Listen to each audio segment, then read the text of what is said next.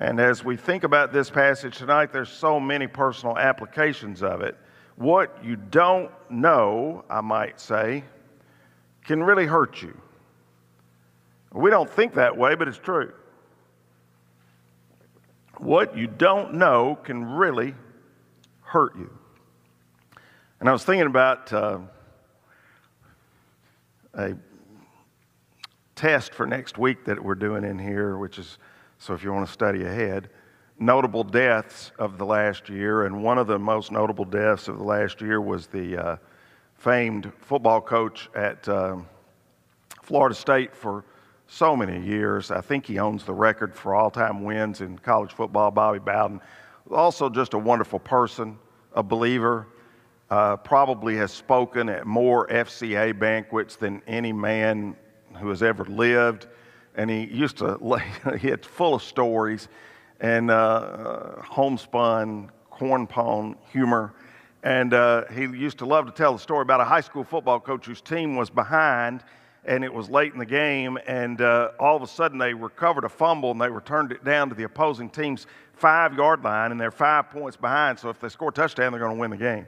And they ran their first play, and they dropped for a 1-yard loss to the right side, and ran the second play to the left side and dropped for another 1-yard loss, and then they tried to throw a pass in the end zone. It was incomplete, and all of a sudden it's 4th down, and the game is on the line, and the coach was so frustrated at the mistakes that his players had made because the touchdown was there on all 3 plays if they had just executed properly. And so he was so frustrated that he threw his clipboard to the ground and turned around and didn't call a play. And so the quarterback is left in the huddle to call the play himself. And the quarterback calls a play, and they go to the line of scrimmage, and they score on the last play of the game, a touchdown to win the game. And the coach is just thrilled, and he runs out on the field, and he grabs his quarterback, and he hugs him, and he says, "How did you know what play to call? How did you decide what to call the play?" And the quarterback said, "Well, Coach, I looked in the huddle, and on my left was one of our wide receivers, and he was number 10. And on my right was another one of my wide receivers, and he was number 13. And so I just added those 2 numbers together, and I called 24 toss." And his coach said, "Well, son, I don't quite know how to tell you, but 10 plus 13 equals 23, not 24. And the coach said, "Well, Coach, I guess if I was as smart as you, we'd have lost the game." Sometimes what you don't know, emphasis on the word know, can really hurt you. Much of what 1 John is about knowing the Lord. Not hoping, not thinking, not wishing, knowing the Lord Jesus Christ. In fact, 40 times in these 5 short chapters of 1 John 1, the word know is used.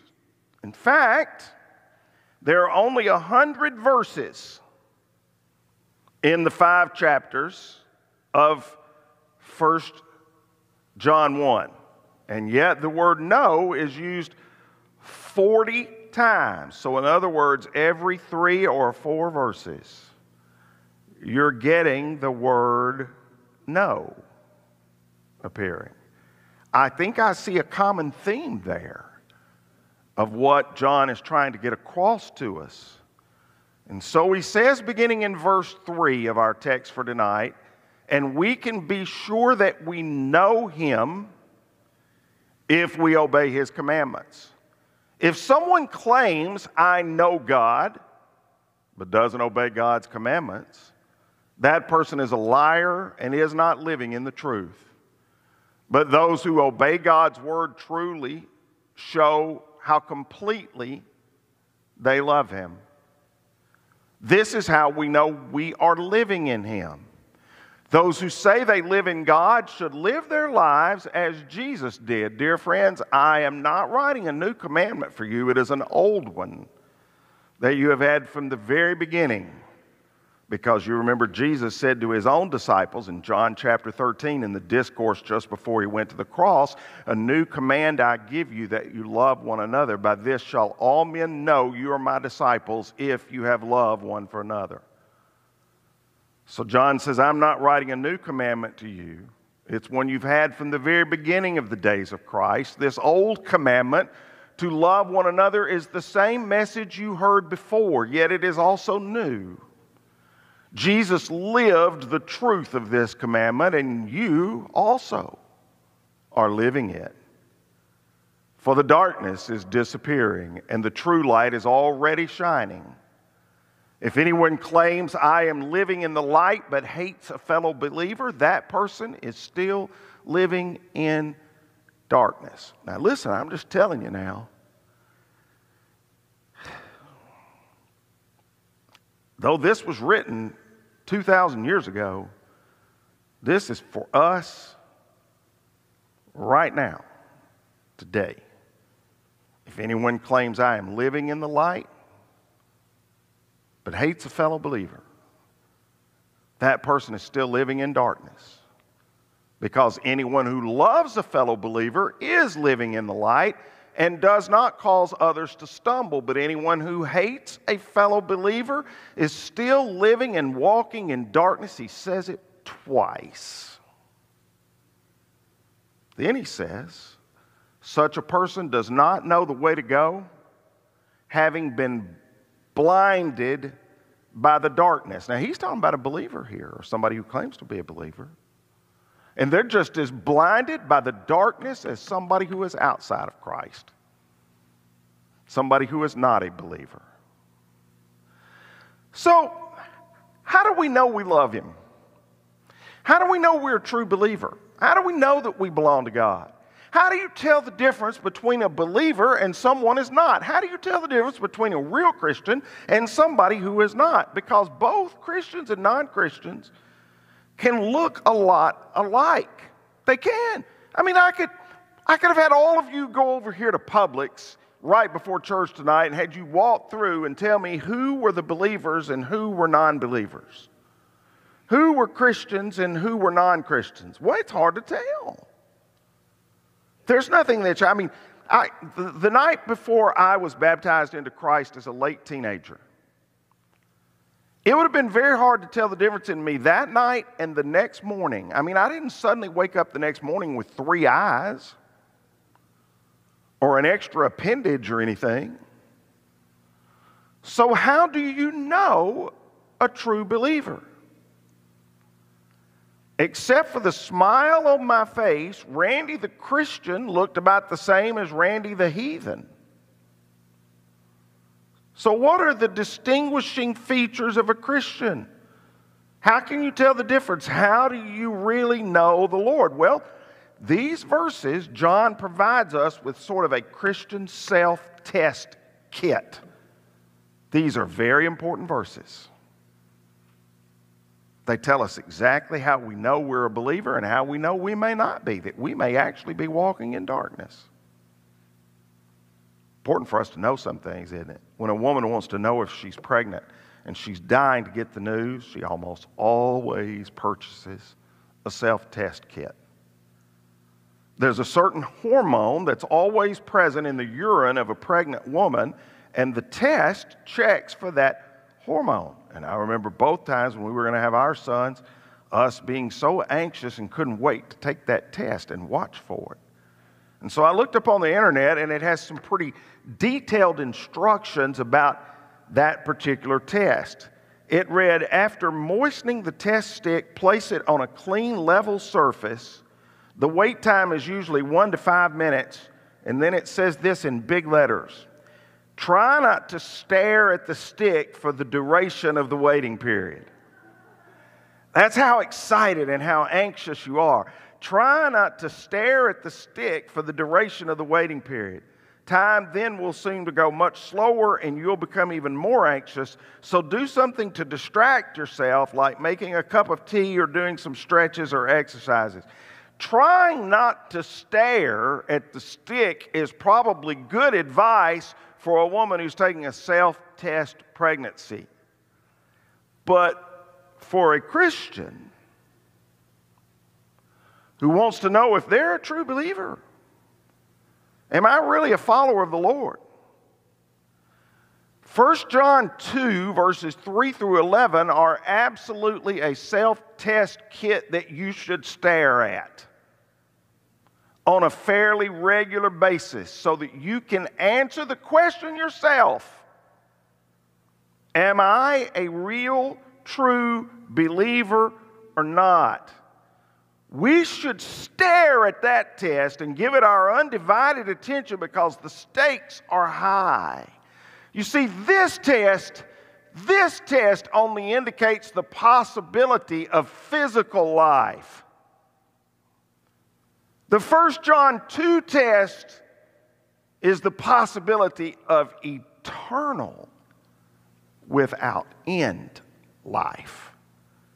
And just like the pregnancy hormone, there are certain characteristics that the old beloved apostle John says here are inherent in a person who claims to be a Christian. And the first one's pretty obvious from the first 3 or 4 verses of our text. And that is the commandment self-test. John writes in verse 3, we can be sure that we know him, we can be sure that we are Christian if we obey his commandments. So how well do you measure up keeping the commands of Jesus? In just a few seconds there, you may feel a little bit like a failure. And if you do, it's because nobody's perfect. Only one person has ever walked on this planet who perfectly kept all the commands of God all the time. And his name was Jesus. But when you become a true child of God, a couple of very important things happen. God gives you a new desire. You're not always going to be able to live up to it in every single way. But God gives you a new desire, and that desire is to obey his commandments in your life. What are those commandments? Well, in the Old Testament, there were 613 commandments given under the old law, the moral law and the ceremonial law. 613. And then the scribes and the Pharisees and the teachers of the law and the rabbis had expounded upon those and made commandments among commandments until they actually wound up with thousands.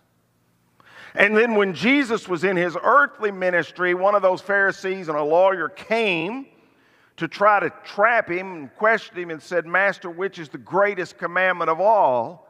And so he told us. The greatest commandment of all is to love the Lord your God with all your heart, soul, mind, and strength. And the second greatest, he threw in as a bonus, is likened to it to love your neighbor as yourself. And he narrowed all of the commandments down to those two. And then he said, all of the law hangs on these two commandments. What has John been talking about here? Love. Loving God and proving your love for God by the way you love your fellow man, by the way you love your neighbor. He's saying the same thing Jesus said. You see, God doesn't expect you to live out and keep 613 commandments, but he does expect you to keep these two biggies. Love God with all your heart, soul, mind, and strength, and love your neighbor as yourself. Somebody else. Do you have a desire to do that? Do you have a desire to do that? Probably you do, or you wouldn't be here tonight. At least on the love your God. Somebody once counted up and said there are 1,050 New Testament commandments. And 73 of them began with the word be.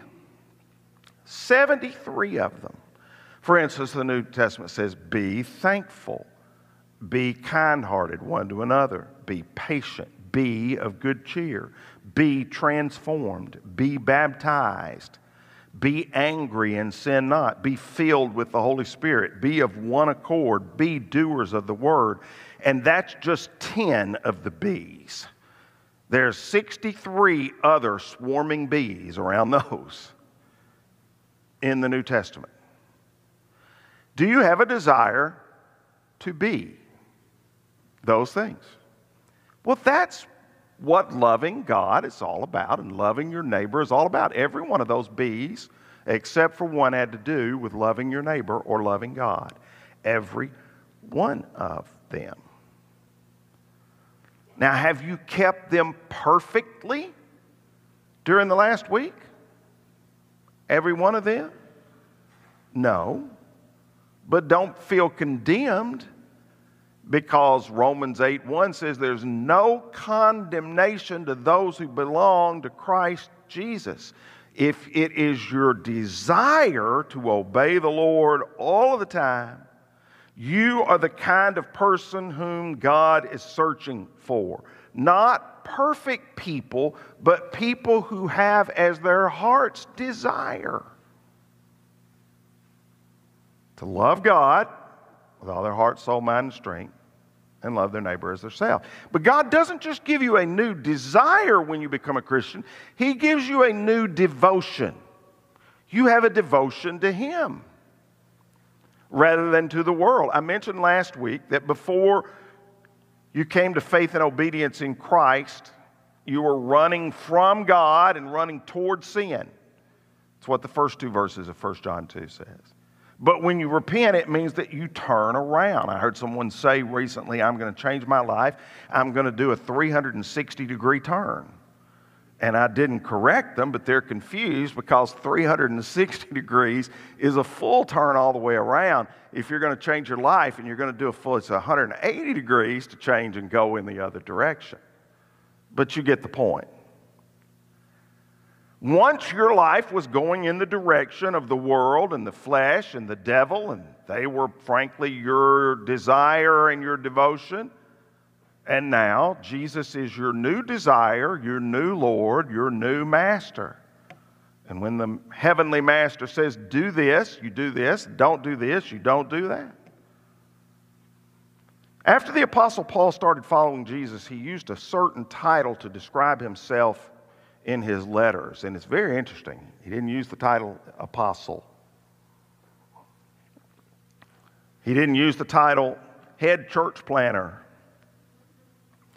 He didn't use the title head evangelist.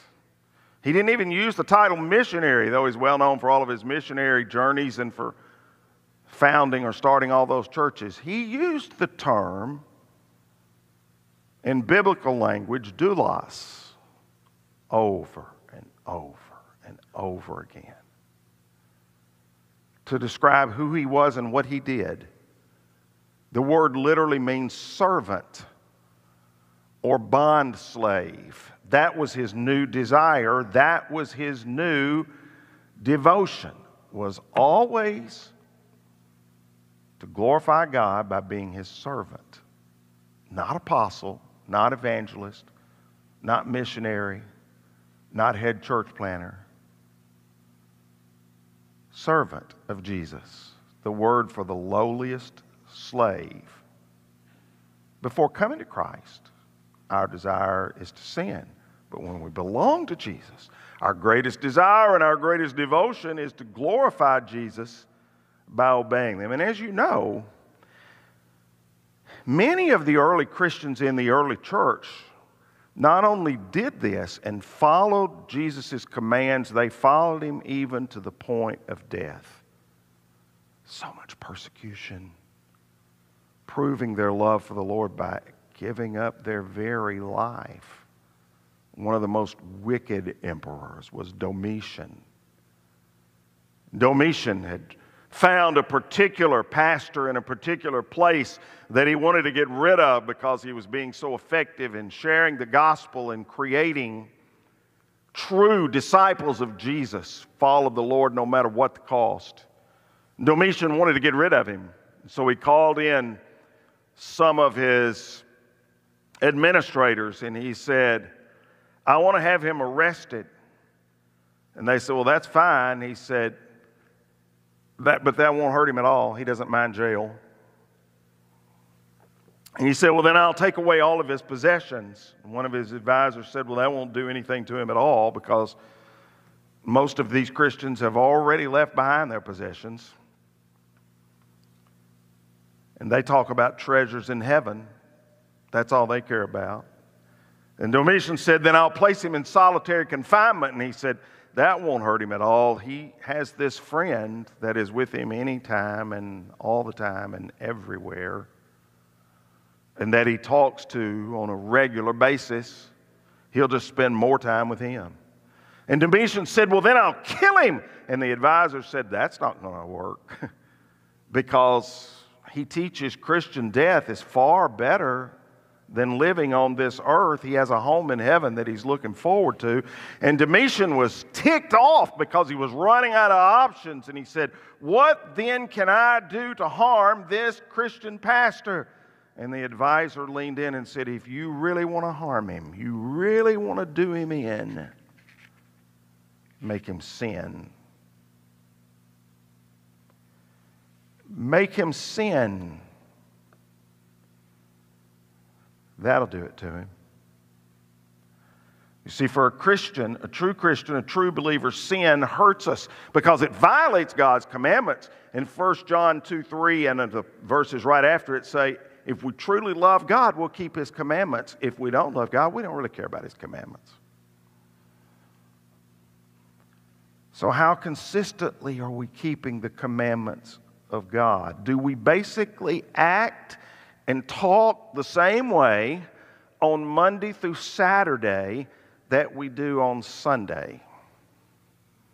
Do we keep His commandments? The commandment self-test is the first one. Those who say they live in God should live their lives as Jesus did. But the second one, to me, is way harder in actual everyday life. And that's what I would call, in the latter part of our text tonight, the compassion self-test. He said, the way that you can know that you're a Christian and that you really love God is if you love your fellow Christians, your brothers and sisters in Christ. And when we talk about the compassion test, John talks about two kinds of experiences. He talks about walking in the darkness. That's a life filled with hatred. And then he talks about walking in the light as he is in the light. And then the fellowship we have with God, we also have with one another. And that's walking with the Lord, as chapter 1 says. And the person who walks with Jesus and lives under His influence is a person who walks as He walks and loves as He loves. And there's no stumbling over that, because anyone who loves a fellow believer is living in the light and does not cause others to stumble.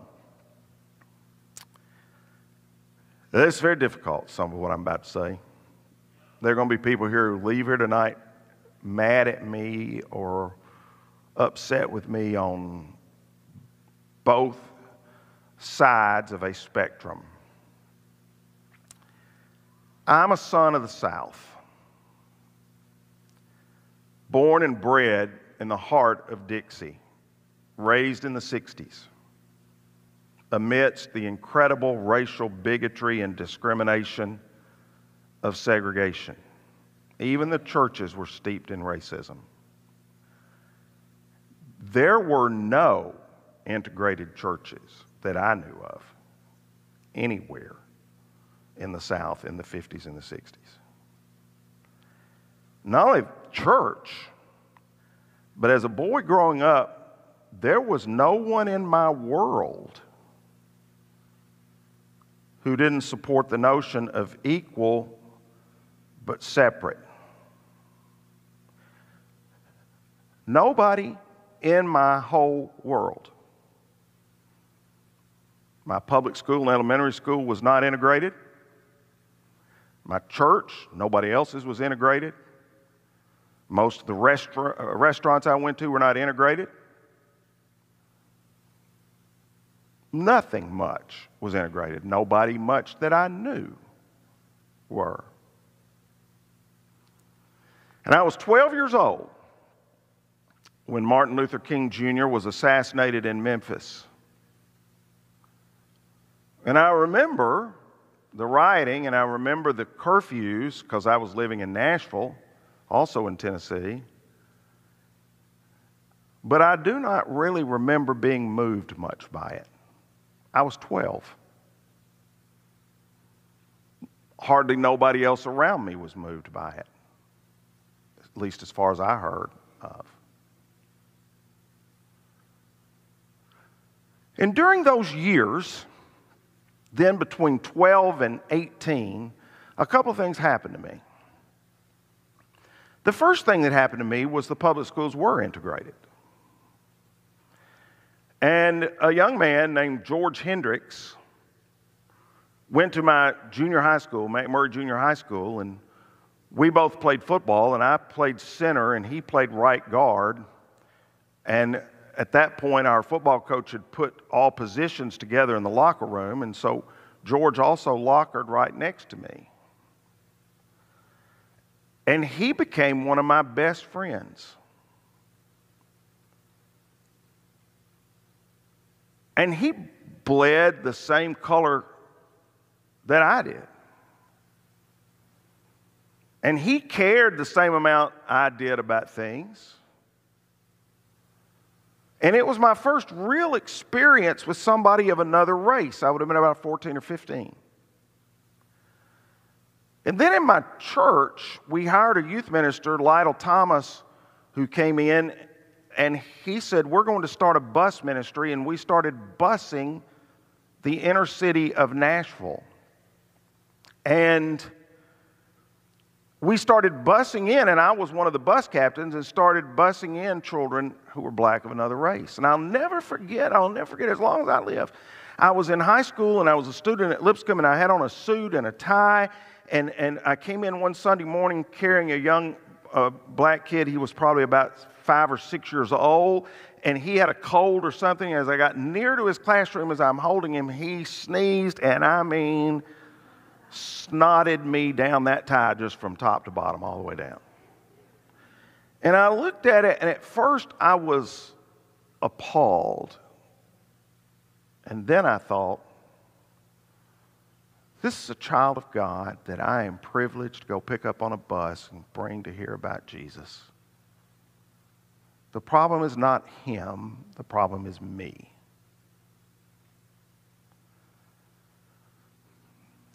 Over the course of time, I began to realize that what I had learned was simply ignorance, misinformation. Even at Lipscomb, as a student at Lipscomb right there, I went over into the college, and it was there for many years. I walked over from the high school into the college, and down in the bottom floor of Alumni Auditorium there on Lipscomb University's campus, a Christian school, there was a bathroom that had been marked colored only. And now I'm talking about right now 1971 or 72. I'm not talking about 1941 or 42 or 21 or 22. And they had not even replaced the door. They had just painted over it, but you could still read it. In the late 1960s, the largest Church of Christ in the world was the Madison Church of Christ in a suburb of Nashville, Tennessee. They had over 4,000 members at Madison Church of Christ. An hour north was their beloved preacher, and he became one of my mentors, and I was able, toward the end of his life, to be a friend of his and get a lot of advice from him, but I didn't know him back then as a kid, of course. But when the first black family came to try to place membership at the Madison Church of Christ, there were some people who were in opposition. And I will never forget, our North got up on a Sunday morning in front of thousands of people, and he said, we send missionaries to Africa.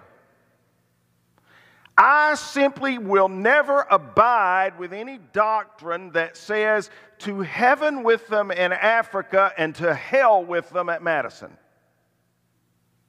That says to heaven with them in Africa and to hell with them in Nashville. Well, as a boy growing up, I had never heard that, but that made not only eminent logic to me,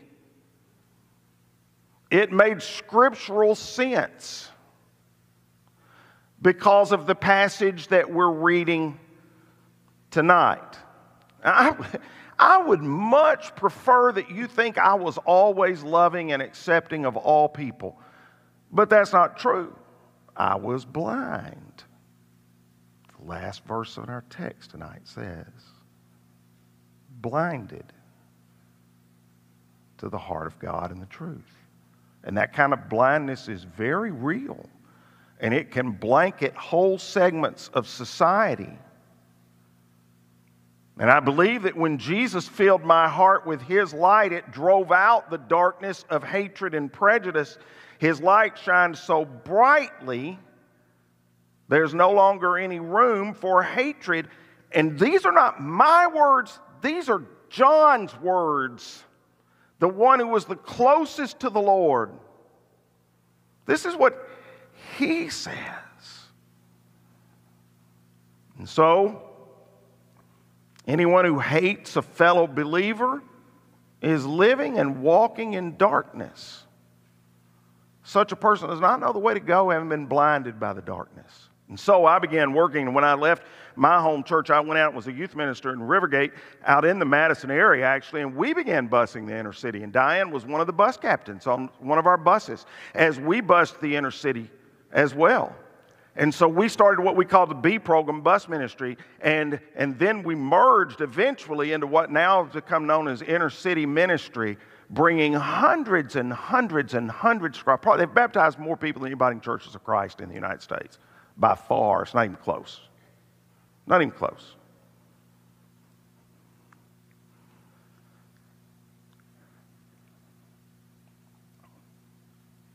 I'm glad I've been given another chance to see the blindness of hatred.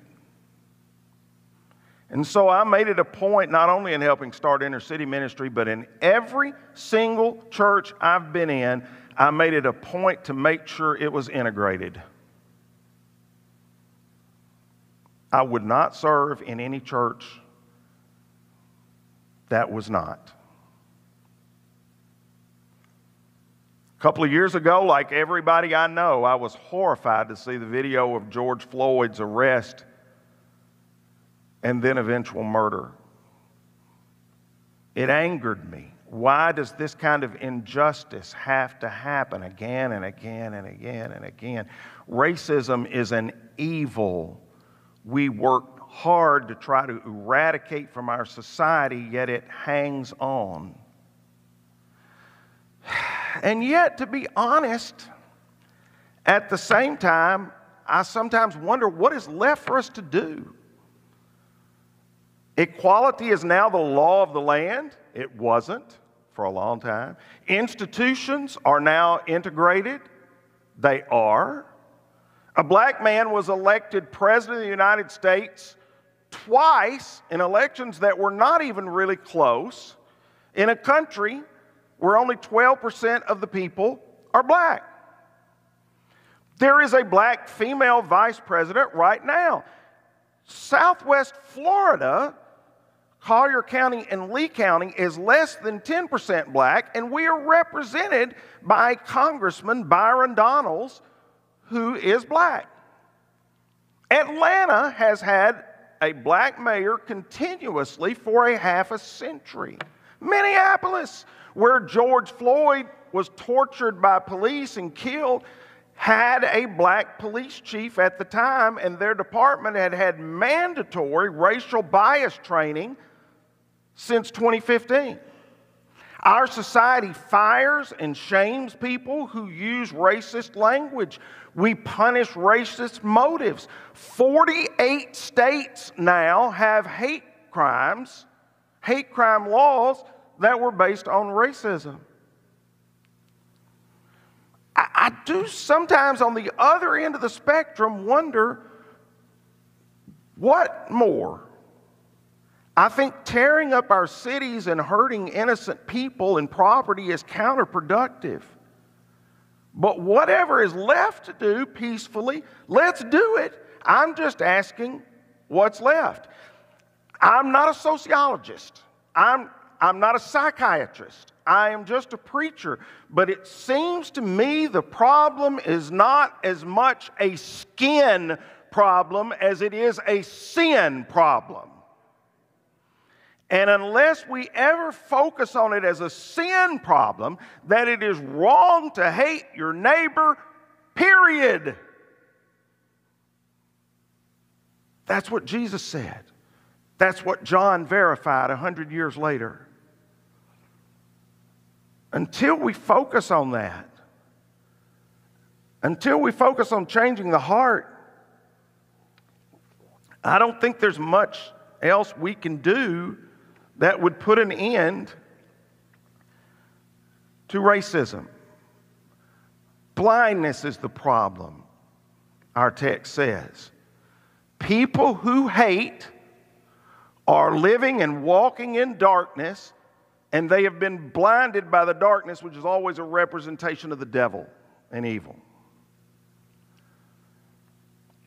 When our Lord opened blind eyes, people's hearts changed. Some of us brag about how we're colorblind. We don't see color. We're not black or white. We're just people. We're all children of God.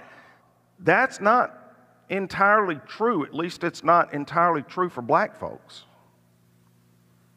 The reality of the situation is in American cultures that black people do get racially profiled. After the George Floyd incident, I sat here on this stage because COVID was going on at the same time. I sat here on this stage with Fred Atkins and Ron Battle, two of our elders who happened to be African American, and we filmed a segment. How many of you watched it or have seen it since then? Well, there are nearly 6,000 people that have watched it. We don't have 6,000 members. Around the country, there are nearly 6,000 people who have watched it. And I asked them questions, and they both gave me examples. They're two of the finest men I've ever known, two of my best friends that I've ever known, two men that I helped pick as elders in this church 25 and 30 years ago. And they started telling me times about how they or their families have been racially profiled. We can't act like that's not different from us. Society makes assumptions all the time based on skin color. Sometimes individuals do too, and it can be hurtful and unfair. And it's not just, I might say, about white people profiling black people. Black folks can also have preconceived notions about white people. None of us are totally color blind. A loving church is not going to say we are neither white nor black. It says we are both white and black. We don't need to be color blind as much as we need to be color brave. Standing for love and against hate. Period. I hear so much talk today about racial reconciliation as if we will somehow learn how to get along by attending a rally and holding hands and everybody singing "We Shall Overcome" or "Kumbaya." That's not going to happen. That's nothing more than symbolic gestures or politically correct statements. The only way we learn to love one another, regardless of our backgrounds and our differences, is to let the author of love open our eyes from blindness and open our hearts. That's the only way. How, my friends, how do you know you are a Christian? Wow. This text says very clearly and very plainly, do you want to keep the commandments of God? Do you love other people, not hate them or judge them for any reason? I picked on color of skin tonight, but I could have picked on other factors as well. Do you love others? And you know what? I'm proud mostly of this church. I think this church has been, for the most part, efforting for years to love God and to love people and to not hate people, regardless of why. But we can always do better, and we can always keep staring at the stick. Staring at the stick. The stick with the self-kit test of commandments and compassion for everybody.